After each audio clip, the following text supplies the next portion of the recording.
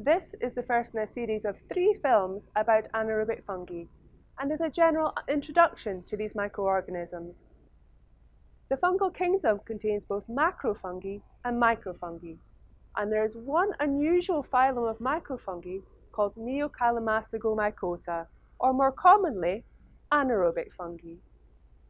Anaerobic fungi were first observed in the forestomach of ruminants in the early 1900s, but were mistakenly identified as flagellated protozoa. In the early 1970s, Colin Orpin discovered that the flagellated protozoa were actually motile fungal zoospores and were just one part of the anaerobic fungal life cycle. His finding challenged the belief of the time that all fungi respired. Anaerobic fungi are unusual as they couple the metabolism of glucose to cellular energy production without the need for oxygen. They do this by using hydrogenosomes instead of mitochondria. Anaerobic fungi are commonly cultured from the digestive systems of large herbivorous mammals. Herbivores have either a forestomach fermentation of plant material, like these, or hindgut fermenters, such as these.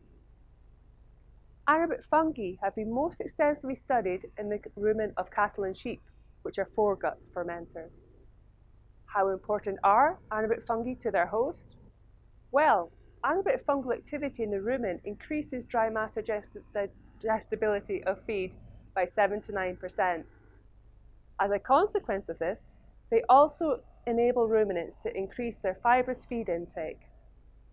This significant impact is perhaps not surprising when we consider that anaerobic fungi can represent up to 20% of the rumen microbial biomass and are the most potent fiber-degrading organisms in the known biological world. This is due to their wide array of plant-degrading enzymes, which exist as free enzymes, and highly efficient multi-enzyme complexes called cellulosomes.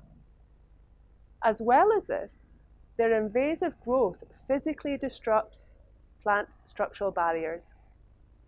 If you would like to know more about anaerobic fungi, you can follow or get in touch with the Anaerobic Fungal Network. Thank you for watching.